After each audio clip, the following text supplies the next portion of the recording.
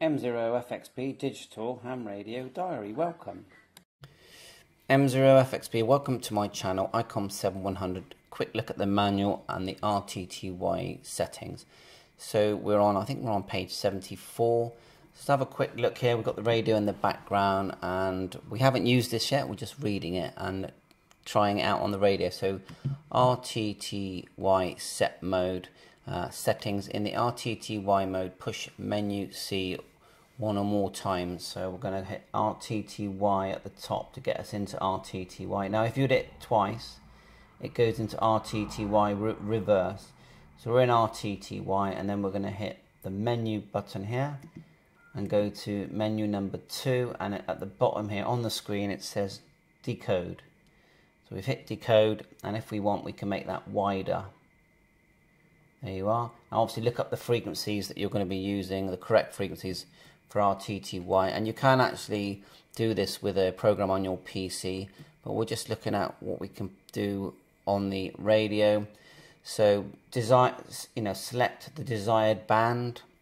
So we're on 20 meters, so you just tap the screen, select the band, and if you want to change the frequency, obviously turn the VFO or put direct input if you want by holding. Now that's the step.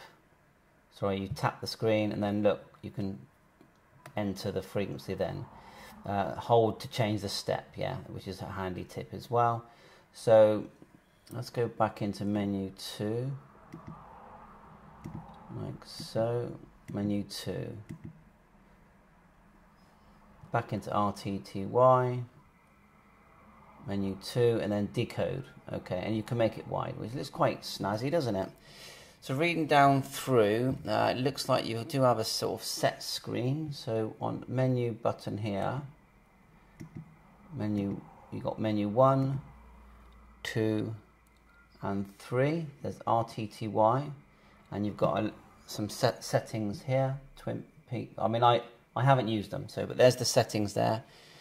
You can see, and on the screen here of the manual, you can see different settings there. Let's keep going. RTTY decoder. So we've already selected Decode. Looks good, doesn't it? I'll have to wait for an RTTY competition. So I'll put the link for this manual. This is the advanced manual. And there's quite a lot here with the settings. You've got hold, clear the characters. Appears when the hold function is on. You get a little H there. Wide. Now there are presets in it. Setting the decoder threshold. Have a good look at that. The preamp. Look at the settings on the manual there. I'm interested in the presets. RTTY decode set. There you are, menu number 2. So let's try menu number 2. And you can actually edit different things. So go edit, and you can edit presets that are in there. Looking through. So quite a lot transmitting an RTTY memory. In RTTY mode, push menu once to menu 2. Touch decode to display the RTT decoder. Touch Y, touch. How do we TX? Touch one of the memory keys. Here it is. So touch to select memory groups. Touch the RTMD RTTY memory screen, which is this. No. So when you're in decode, you can now touch RTM on the screen, and then you've got these items here, RT1, 2, 3, and 4. So if we touch one, our power is, let's get it right low, because I'm not sure I've got a great SWR. Let's touch one, it should TX RTTY. Let's try it. Yeah. Can't hear any, I can't hear anything, but it's TXing RTTY. That's pretty handy, isn't it? So let me know if you've ever done this and have a go. I'm sure you can do it on the 705. Editing, you can edit them. We just seen that, didn't we, in the other menu. It's not really my thing, but turning on RTTY decode log, so there's a log there as well. Decode log set mode. And then we're on to AM FM.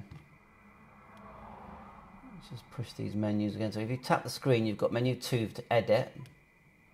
See that? And you tap the thing and you can now edit. Hold your finger on it and edit. Go back. Log. So decode log on or off. Let's turn it on. So you tap the screen, you've got 1, 2 menus. Then you've obviously got your main menus here. So get it to the right frequency. And then you've got these 2 lines on the screen, which I'm guessing you've got to line up with the peaks of the RTTY signal.